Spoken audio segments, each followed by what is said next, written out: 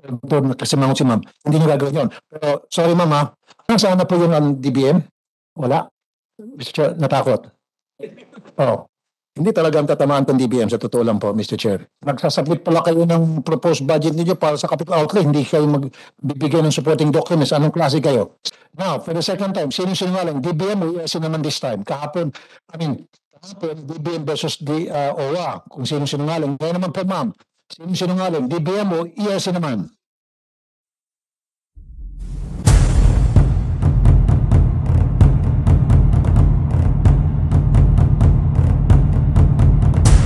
Thank you, Committee Secretary. We're honored and privileged to be joined by the Chairman of the Committee on Energy, Senator Raffy Tulfo. Mr. Chair, thank you very much. Yes. And before we continue, let me ask our esteemed senators to have any opening statement. Senator Tulfo. Yes, Mr. Chair, thank you. During the last hearing, I think that was last month, September, I was kind of disappointed kasi nga po, nagtuturuan po yung iba't ibang ahensya ng gobyerno because all I wanted to find out, sino ho talagang responsible dun sa perennial brownout na nangyari nationwide. And these are the complaints that flooded my action centers. And when I was trying to investigate by way of asking questions from the people present here during that hearing, and all I got was finger pointing. It was really very disappointing. And eventually, I was kind of happy na si Secretary Lutilla did said something na natuwa naman ako na he did agree with me na kailangan mag-usap-usap po lahat ng ahensya ng gobyerno, wag magturuan, magkaisa to find a solution to this problem. I would like to remind you, ladies and gentlemen, na kayo po sa ERC, sa DOE, sa NEA, NAPOCOR, mga ultimate, at you guys are the reflection of this administration. So anything you do will reflect to the administration and it will go to the president. So your success will be the success of the president. And the success of the president will be the success of the administration. And the success of the administration is the victory of the Filipino people, the victory that the Filipino people deserve. So let's work together na para matulungan na natin itong mga brownout. Sana po ito yung maging legacy natin sa taong bayan. Kasi kapag nag-fail po kayo, then that will equal to failure. Mag-fail din po yung administrasyon. So sasama po yung pangalan ng administrasyon. It will go down history na wala, inutil, tamad yung mga aliperes ni Pangulong Bongbong Marcos. Walang nagawa yung administrasyon ni Bongbong Marcos. Sana wag ho ganon. Sana po pagkatapos ng administrasyon ito ni PBBM, puri po ang ating mapakinggan. Having said that, I'm here to help you, to support you bilang pong committee chair ng Energy. I'll do everything in my power to help you kung ano po yung pwede kong maitulong. If it needs legislation, just let me know. You just tell me what is it that you want, and we'll talk to my legal team and some stakeholders para pag-usapan how we can craft legislation that would tailor fruit doon po sa pangailangan nyo para masolve po yung problema at hand. So, ganun lang po for now. Please, wala na po sanang finger pointing at magtulungan na po tayo. And I commend Secretary Rafael Lutilla nung last time we were here at very willing siya na kausapin lahat para masolve ang problema ito. Thank you, ladies and gentlemen. Mr. Chair, thank you po. Thank you, Senator Tulfo. Senator Tulfo is a known champion of the consumers and has been championing the welfare of our constituents, now the consumers. And we're quite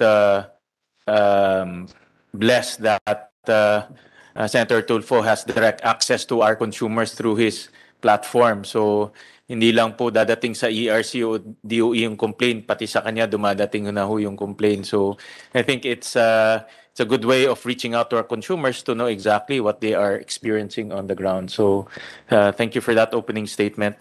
Kasi nga po, ulitin ko, yung ngayon po nakapakinig dito, Mahalaga po ang ginagampanan papel ng ERC kung tutusin. Kasi po sila yung nag-regulate itong mga energy sector ng tulad ng nasa NGCP, Meralco, Electric Cooperative. Kapag kulang po sila sa budget, there's the tendency na itong mga nabanggit ko mga malaking agency, manunungkuto. Sila nang sasagot sa mga kakulangan dyan sa ERC. Sila ang pupuno. Sila ang bibili ng mga equipment, magbo-volunteer sila. At kasi si ma'am, hindi niya gagawin yun. Pero, sorry ma'am ha. No, I know we might do that, pero, come on ma'am. I've been in broadcasting and listening to different complaints from different people from all sectors. 24 years to be exact. Alam ko na po halos lahat ng problema ng mga Pilipino. Napakinggan ko na po lahat ng klaseng katiwalian. You may say no, of course, I'll take it. Pero usually ang nangyari, ganun po talaga, na yung pagkukulang sa isang ahensya na pupunan ng mga or grupo na supposed to be ni-regulate o inimbestigahan ng ahensyang yon. So sila magpupuno. So therefore, yung ahensyang pinunuan nila ng pangailangan, nagiging friendship na. Hindi na nagagawa ng trabaho. Nag-example nga ako sa police, di ba? Nung may crackdown noon sa illegal gambling. Yung police natasan para tugisin yung mga gambling lord. Kaso kulang nga po sa budget yung police, kulang sa operation sa budget. Parang capital outlay kung tutusin sa inyong katumbas. Hindi po nabibigyan. So ano nangyari? Di yung mga gambling lord yung bibigay yung mga kagamitan sa PNP. So hindi na po pwede mahuli yung PNP kasi puro gambling lord yung nagpo-provide sa kanilang mga pangailangan. Same thing here sa DMW at sa DC. Nasaan na po yung DBM? Wala. Mr. Chair, natakot. Oh. Hindi talaga ang tatamaan ng DBM sa totoo lang po, Mr. Chair. Magpakita. Ngayon, sasabihin niyo ng DBM, sasabihin niyo ng DBM, may savings kayo eh. Oh, ba't niyo gamit yung savings niyo? Meron ba kayong savings? Wala po. Wala eh. Wala din po kasi nire-remit naman yun. Nire-remit niyo pala. Okay. Hello, DBM. Ay, hello. Teka muna. Nandyan. Hello po. Asa na? Okay. Pwede bang asan na si James? Sino si James? Ay, sorry. Sino si James po? James Bond? Teka muna. Naka-line na ba tayo? Naka-on na ba? Opo, naka-line na po kayo. Ay, opo. Ay, sorry po. Good afternoon po. Ay, good morning po, sir. Sa DBM po to, sa Budget and Management Bureau E. With regard po dun sa capital outlay ng ERC.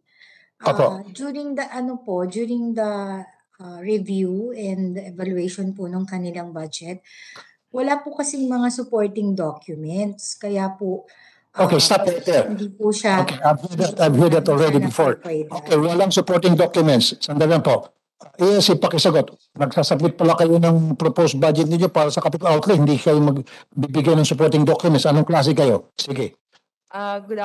Good morning again, Your Honors. We submitted all our documents to the DBM po kasi doon sa aming CO, there are 4 components. That's the ICT equipment, the technical and scientific and office equipment, including the transportation po. Nagsubmit po kayo ng dokumento.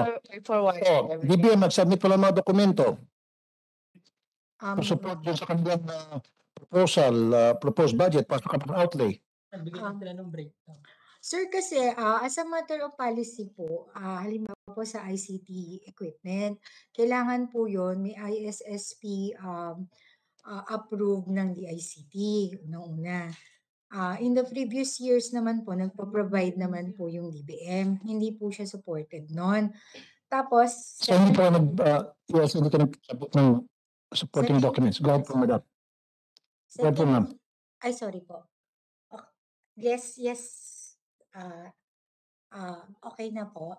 Secondly po, yun din po sa transportation, kung meron po silang request, kailangan din po namin ng inventory plus repeating program. Kailangan po na meron pong repeating program and inventory na dapat 7 years po yung before natin ma-replace yung motor Vehicles. vehicle. 7 Tapos years. yung So, kailangan muna maging karag-karag yung sasakyan bago niyo pa replace. Tama po. Kasi pag hindi pa karag-karag, kapag tagaan. Pero po yung sa BMW kahapon, karag-karag na, kulang pa yan, kailangan talagang gasgasin. But anyway, sandali po, para mapagsi tayo. So, ELC, kulang ba po yung mga supporting papers na sinabi niyo para dun sa inyong proposed budget sa capital outlay? Yes o no lang po? We submitted, Your Honor, kaya lang as mentioned by the DBM, ang sabi nga nila po, it requires particularly for the ICT equipment po, it requires the approval pa of the ICT. Kaya hindi rin po sila nagbigay ng budget. But for the transportation po, Okay, so makasingit dyan. So ang point being dito, kung ganun pala, DBM, at may mga kulang na dokumento, meron silang mga requirements pa na i-fulfill. At least you should have the courtesy na to inform them kung ano yung mga kulang dokumento para makapag-comply sila. Di po ba, DBM? Give them a chance na para to comply. Kung hindi nila kaya i-comply, and then they will say na, okay, wala kami, better luck next time. Next year naman po kami po-comply. So for now, wala muna kami capital outlay dahil talagang hindi pa lang namin nasunod yung requirements. Dapat lang namin na-informahan nyo. Yung kayo magkakat na lang, mag-slash without letting the agency na pinuputulan nyo ng capital outlay without giving them a chance na to explain. Yes, sir, noted po. However, while it was already provided po in our budget call, our analyst also communicated with the budget division regarding dun sa mga requirements. And Okay, ma'am, not to excuse me. mention, Wala sir, na to, sabi ni Yasi, wala. Wala, meron, ma'am.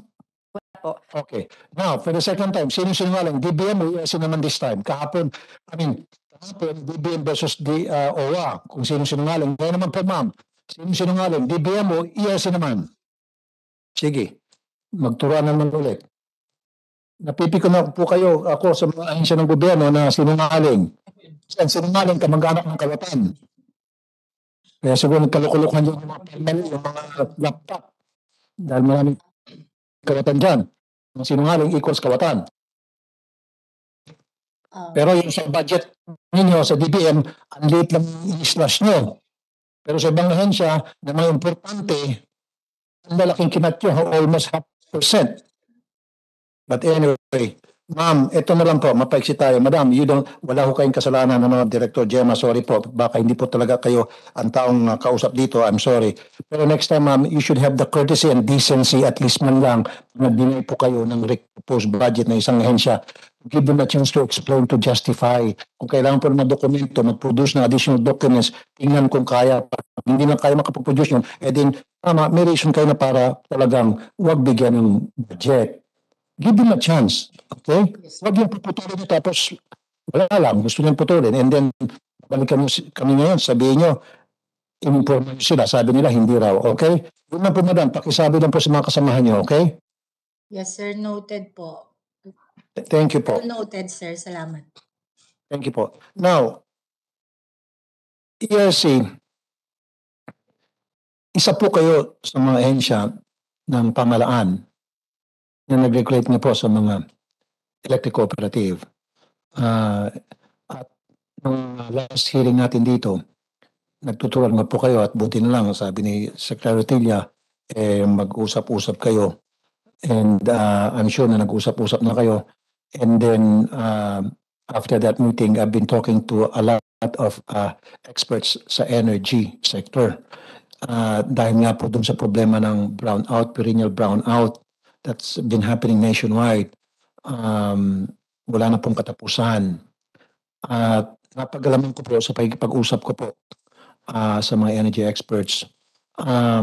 Mukhang ang pinaka-main problem issue talaga rito is pera. Maraming mga electric cooperative na kulang sa pera and poor performance. Yun po siguro ang sagot na para mapaganda yung elektrisidad sa ating bansa, especially po sa mga off-grid. Now, Secretary Lutilla, isn't it para i-review siguro po yung pong kontrata ng mga non-performing ng mga electric cooperative, yung mga poor ang performance nila. tingnan kung papaano po natin matulungan sila, matulungan ng gobyerno na para mapaganda po yung kanilang performance. Pero ayoko naman po na minsan naaasa lang po sila sa subsidy from the government. The reason why I said this is, ako po, base po sa pag-usap ko sa mga energy experts, pabor ako, and I think Senator Gatchalian is also pabor dito na tingnan po natin, pag-aralan na ma-privatize na lang po siguro itong yung mga electric cooperatives, maging privatize na naman po siguro sila. Kasi pag privatize na po ito, meron pong budget, may mga pera silang mailalabas. Okay, bukod pa dyan, magiging maganda po yung governance. Ngayon po kasi hindi, nagkakwatak-kwatak sila, nag-aawayan. Siguro sa ngalan ng salapi, hindi nila alam kung sino talaga ang dapat maghahawak ng pera, etc. etc. So, ang bagay dito yung mga consumers, yung taong bayan. Now, what do you think, Secretary Lutilla? Ito po yung sa akin naman po, base po sa akin pag-usap sa maraming energy experts na pag-aralan siguro na ma-privatize itong mga electric cooperatives. Thank you very much, Chair Senator Tulfo. Tama ko kayo dyan na dapat riripasuin natin ang approach to the electric co-ops. We have to distinguish between those that are already in a position to graduate to other structures and those that really still need a developmental organization. So it's a different approach if it is an area, a geographical area that truly needs some hand-holding still, and those that are already ready to graduate to a private or corporate structure, as you indicated. These directions are already there in IPIRA, that electric co-ops have a choice. One, to retain their existing structure as electric co-ops under NEA. Second, to register as stock corporations under the Cooperative Development Administration, or CDA. And then third, to corporatize. Actually, Senator, you raised an important point. The decision is to be made by the members of the electric co-op. So by a certain number of votes of the members of the co-op, they can choose to restructure their organization. And if they truly feel that they can be better off with a corporate structure, they can actually vote to do so. And since they have assets, the existing electric co-ops have assets. They have lines, they have stations and so on. They can actually, in fact, sell the assets to a private corporation, and some co-ops, the better performing ones, can even get returns on their investments as co-op members. Now, on the immediate, however, problems about restructuring their power supply agreements, the Energy Regulatory Commission, Chair Di Malanta and the other members of the ERC have actually decided to take on a proactive stand, which is to help the electric co-ops individually. And while there are 121 of them, at least to prioritize those that need to restructure their power supply agreements, because a number of them are not really capacitated to make good or sound decisions. Some are over-contracted. And so these additional burdens are actually passed on to the consumers. So ERC Chair Di Malanta can expound a bit on what they are doing. This is what they call the caravans. PSA caravans. PSA caravans. And Mr. Chairman, if you have Just What 1 is minute, sir. Apo. Because we have been receiving complaints and letters request from various electric cooperatives and also local government units on what to do with the high prices all over the country. Most of us maybe here in Metro Manila we just focus on Meralco because that's our main provider. But all over the country the prices have really been staggering. So what we in the commission have agreed to do is to go by region and really go to where the problems are and not wait for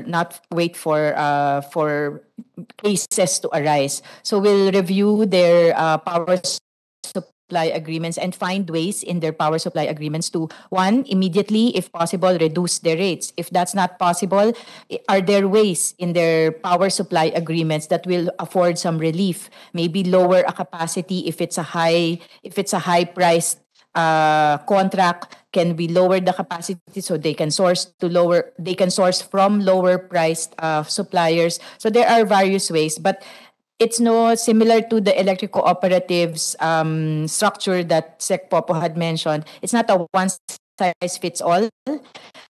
Will need to review their contracts to see what remedies are available in their contracts. So there are 5 commissioners. We'll just spread ourselves so that we can cover as much ground as possible.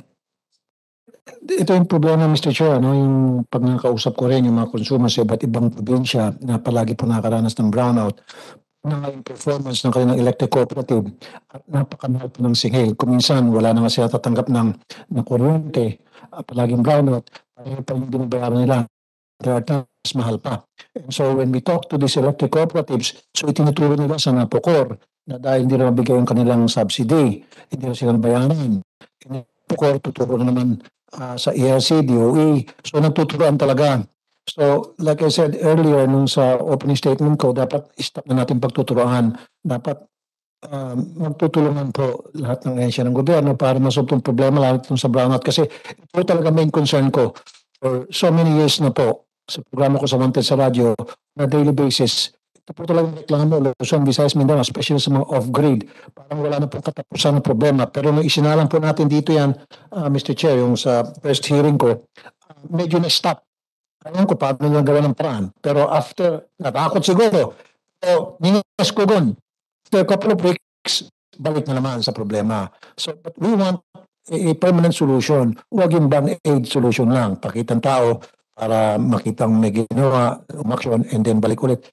So, we have to do something about this brownout. Now, Secretary Rutilla, para sa iyo, anong sa tingin mo talaga ang pinakasolusyon para matigil na po itong mga brownout na ito once and for all that has been happening for years and decades now? Thank you very much, Chair. Senator, your concern, especially for the off-grid, is a concern that we share with you. So first, that's why we want National Power Corporation to make sure that we introduce more indigenous sources of power, particularly renewable energy, to bring down the cost of power in the off-grid areas. So the new National Power Corporation president has been tasked to come out with those. Second is to improve the transmission system in the different off-grid areas. Now, transmission in the off-grid is a state responsibility, and therefore National Power Corporation is the one that has to enter into primarily public-private partnerships in order to improve those as well as the power supply. We have to revisit the incentives for introducing hybrids. Mr. Chairman, the right now some of the existing new power providers in the islands have no incentive to introduce renewable energy because it does not benefit them in any way through reduction, for example, in of the rates. They do not share anything by lowering it. So we have to develop these approaches. We were talking about RE, sorry to interrupt, Mr. Yes, Secretary. Senator. Nabanggit ko kanina earlier yung offshore wind power at napakaganda po nito dahil maraming tayong karagatan dito at napaikutan tayo ng mga karagatan. Nasa ano po yung development stage natin? Well, Keep talking Senator, about offshore we had wind to power. start by getting the Department of Justice opinion that renewable energy is open to 100% foreign ownership because the capital cost of introducing that technology is also very high. So we need investors for that. Second, we have increased the renewable energy portfolio standards from 1% to 2.52%. That means that distribution utilities would have to increase their renewable energy component. So that is also an additional incentive. Then third, we have classified the renewable energy as for priority dispatch, and this will also help. But the offshore wind will take some time, Mr. Senator, because of precisely they need studies on the wind patterns and the capacity and so on. But it is a vision that we want to be able to implement as fast as we can.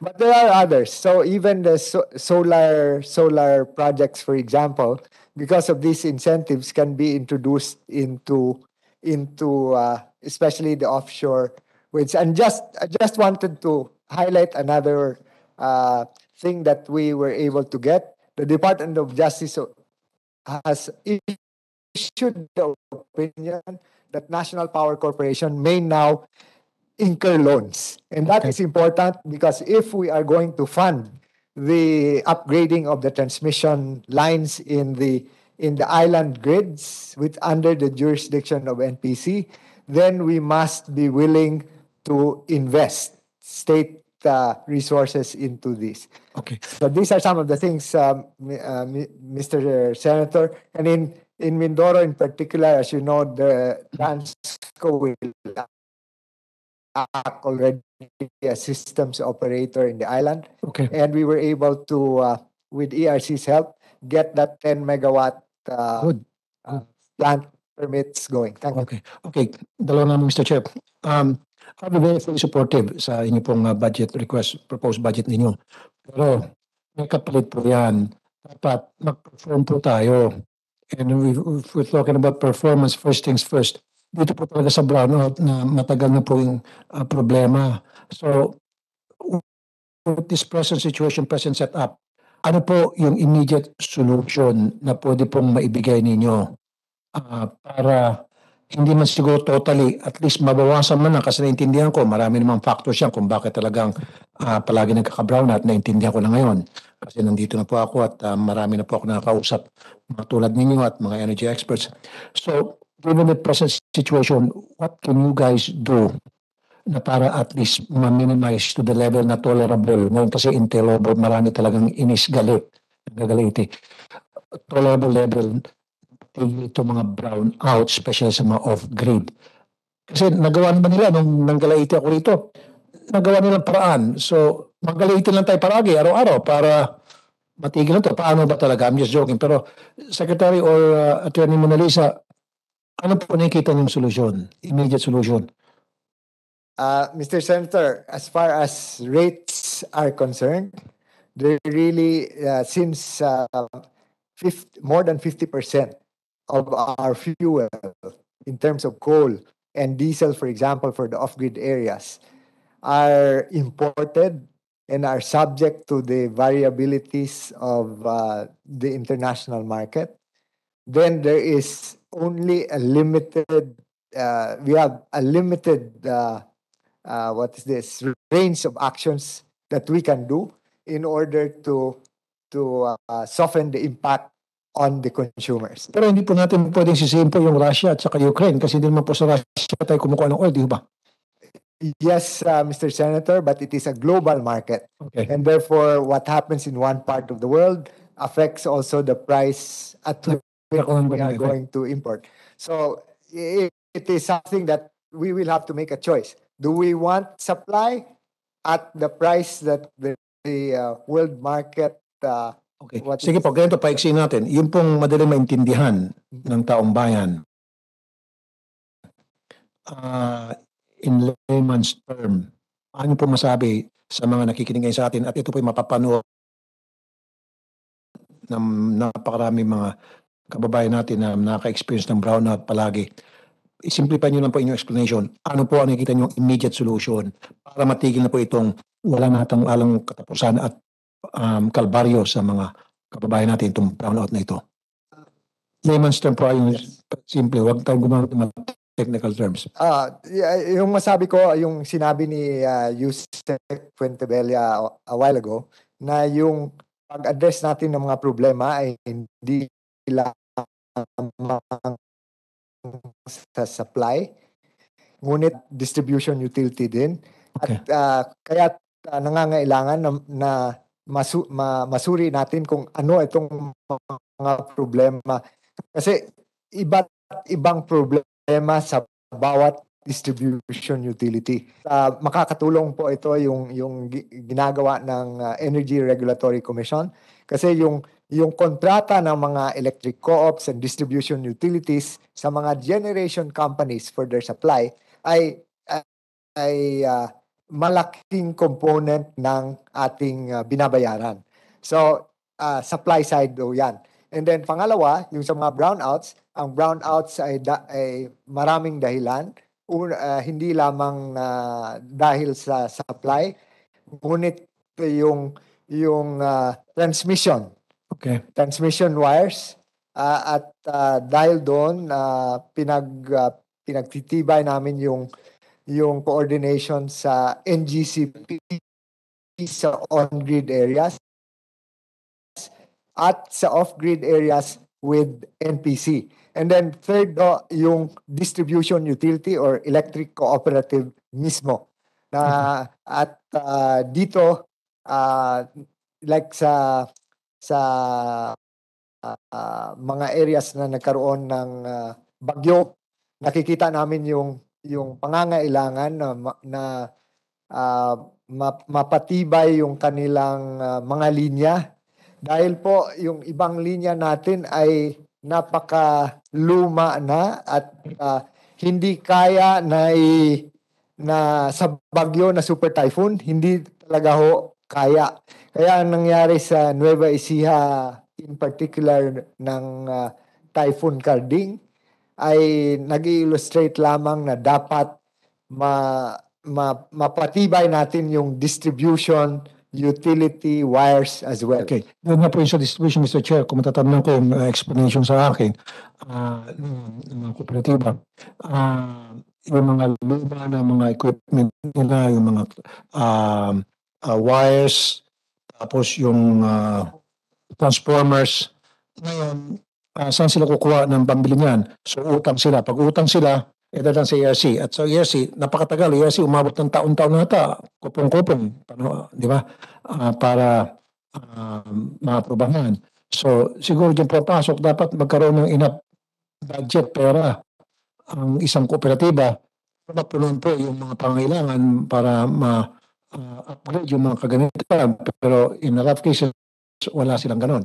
So nga kaya naisip ko po yung privatization. Again, I'm not saying I'm 100% agreeable doon sa ipaprivatize natin itong mga electric cooperative.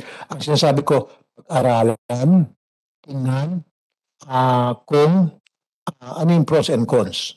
Kung mas makabubuti ba na i-privatize o stay put na lang tayo sa kumbaga kung ano yung meron tayo ngayon.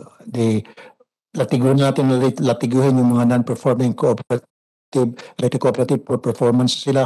Pagalitan, ERC nandiyan kayo, NEA, si Baki ng mga hindi marunong mag-manage ng mga electric cooperative, status ko lang muna.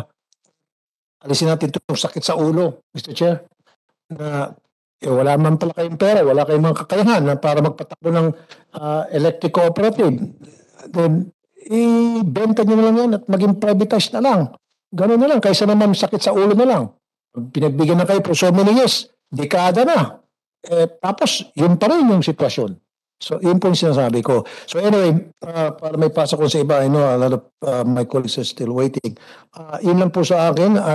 I'll be very supportive din po sa inyong budget request. Kita nyo naman po, ERC, ipinaglaban ko kayo. Pero dapat, kapalit yun, ipaglaban niyo po yung ating mga consumer. Gawin niyo po yung trabaho niyo. Just don't sit in your ass. I'm sorry for the word. Do something. The consumers are sick and tired of being sick and tired dito po sa mga brownout na nangyari. Talagang kung kayo po ay nasa sitwasyon ko, kung kayo po ay nasa radio station ko na nakikinig po ng mga reklamo sa mga brownouts, sasakit ang ulo niyo at ma-high blood din po kayo. So please do something. Tulad sabi ni Secretary Lutilla, lastly, mag-usap-usap kayo. Tingnan niyo kung paano niyo po matulungan isa't isa para ma-address yung problema once and for all. Thank you so much, Mr. Chair. Thank you for your patience, Mr. Chair. Thank you.